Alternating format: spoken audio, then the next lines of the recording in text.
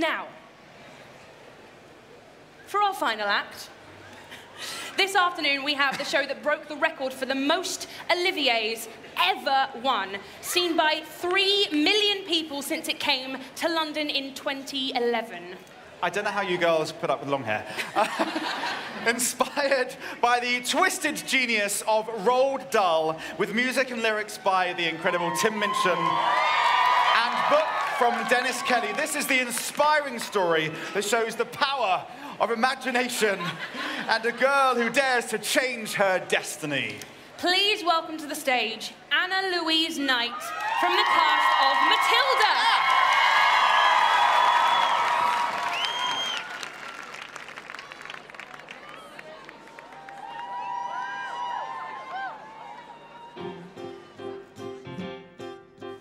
Jack and Jill went up the hill to fetch a pail of water.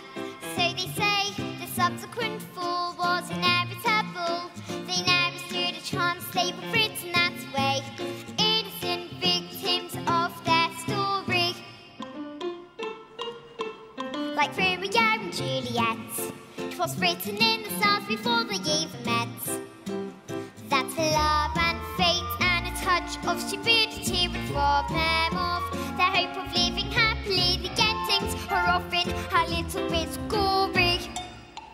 I wonder why they didn't just change their story. We're told we have to do what we're told, but surely sometimes you have to be a little bit naughty. Just because you find that life's not fair, it doesn't mean that you just have to grin and bear it.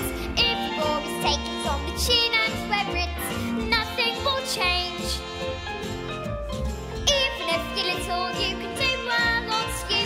Mustn't let a little thing like little stop you. If you sit around and let them get on top you, might stop saying you think that it's okay, and that's not right. And if it's not right, you have to put it right. Platinum blonde hair dye, extra strong, keep out of reach of children. Oil of Violet's hair tonic for men. Yeah. In the slip of their books, there's a tiny revolt. The seed of their war in the creak of their floorboards. A storm can begin with a flap of a wing. The tiniest mind packs the mightiest sting every day. Starts with their tick of their clock, all escapes. Starts with their click of their lock. If you're stuck in your story and want to get out, you don't have to cry, you don't have to shout, 'cause if you're little, you can